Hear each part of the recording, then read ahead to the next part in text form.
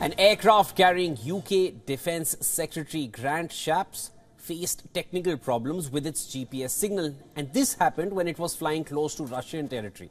Now, according to media reports, the satellite signals were jammed by Russia.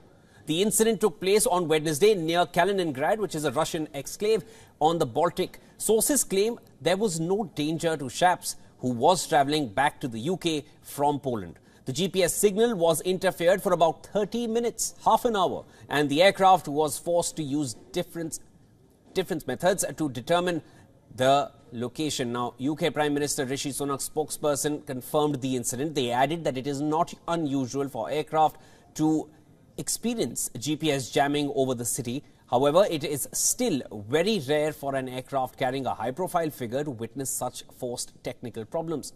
A source quoted by The Times says the Royal Air Force is well equipped to deal with such problems, but it puts an unnecessary risk on civilian aircraft that can potentially endanger people's lives.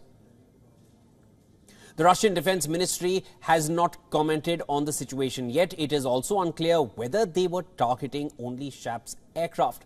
According to a study by Institute for the Study of War, in recent months, Russia has increased GPS interference across the Baltic region. There's also a high possibility that the aim of the interference could be to disrupt NATO military exercises. A similar incident had come to light earlier when Russia had spied on a phone call in Germany over for 1 hour.